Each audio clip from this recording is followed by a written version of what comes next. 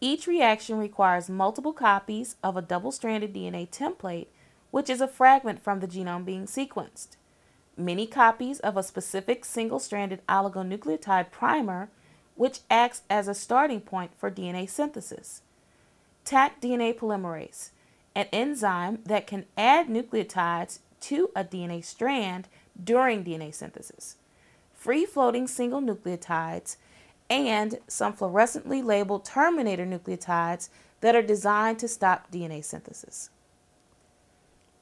Changes in temperature are the key to making the di-terminator reaction work.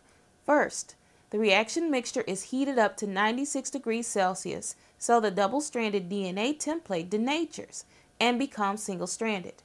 Second, the reaction mixture is cooled down to 50 degrees Celsius so that the oligonucleotide primer can base pair with or anneal to the DNA template.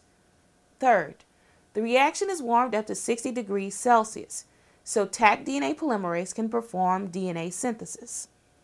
Taq is able to put free-floating nucleotides into the correct places along the DNA template so that a new complementary strand of DNA is extended from the primer. However, when a Terminator nucleotide is put in place, Taq is no longer able to add more nucleotides and DNA synthesis is stopped. Multiple rounds of temperature cycling are necessary for the reaction mixture to generate an array of DNA fragments of differing lengths.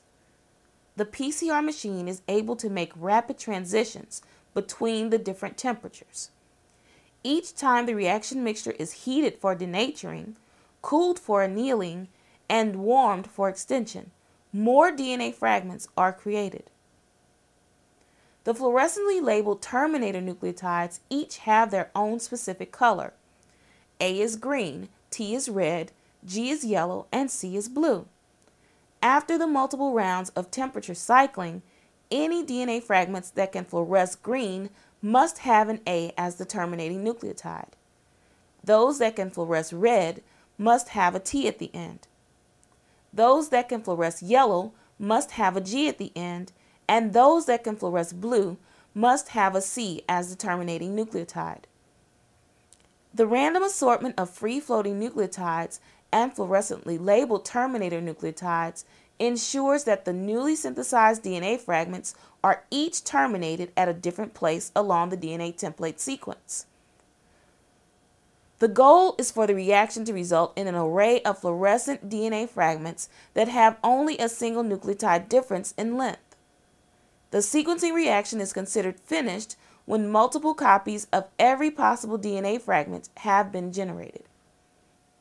All of the fluorescently labeled DNA fragments created in the di-terminator reaction now need to be separated by size. This is possible with gel electrophoresis. When the fragments are put in order from smallest to largest and the terminating fluorescent base color is analyzed, then the corresponding terminating nucleotide can be identified.